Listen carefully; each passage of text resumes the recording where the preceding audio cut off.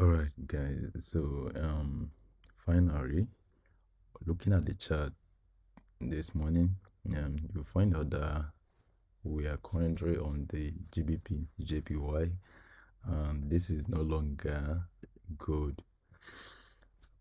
So the reason why I'm making this video is for those of you that was complaining about the top-down analysis, but don't get me wrong, I already map out my major key levels and everything during the weekend, and I shared it with my guys in my private group, and also the mentorship guys also in my Telegram and WhatsApp.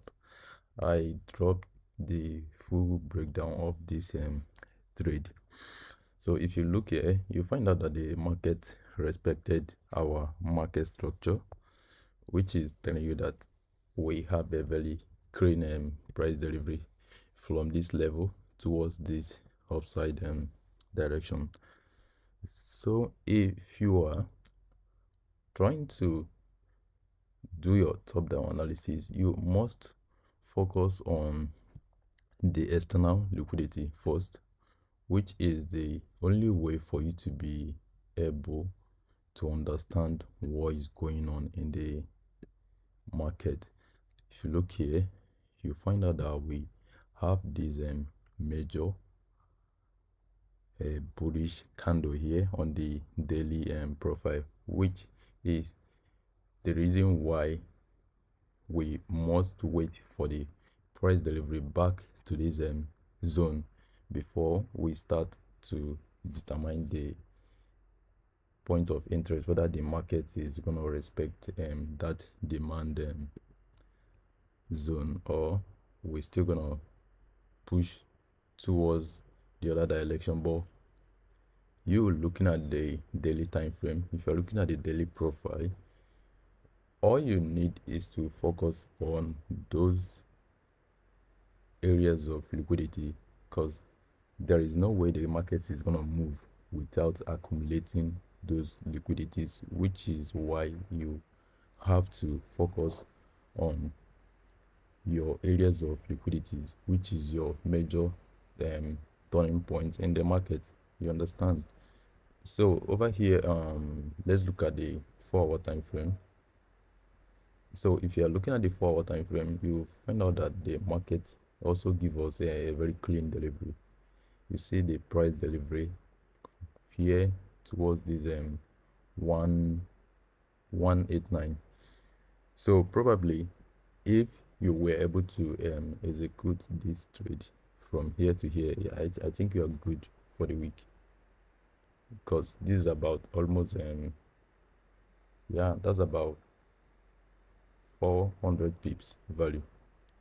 But we're not talking about pips value here. It's all about your risk to reward ratio and your risk management, because if you are focusing on the pips value, it's gonna distract you a lot. So you just have to focus more on your risk to reward ratio, or your percentage of the profit you made and all that. So I think there's nothing much. All you need to do is, if you want to be a profitable trader, just focus on one currency pair, give it your time, study the basic price action. That's all you need. You don't need any indicators.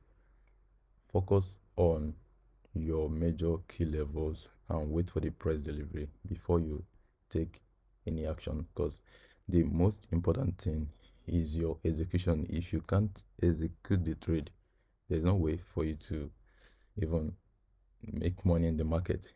So it's not all about you posting your before and after analysis and all that bullshit. It doesn't work that way. You must put in the work, which is the most important thing. It's very important. If you don't know how to execute your trade, you have a very big problem. So if you are still interested in joining my private group, you can still join my Telegram group with the link in my Telegram this thing. You'll find the link in my YouTube, in my YouTube bio. So guys, that's all for now.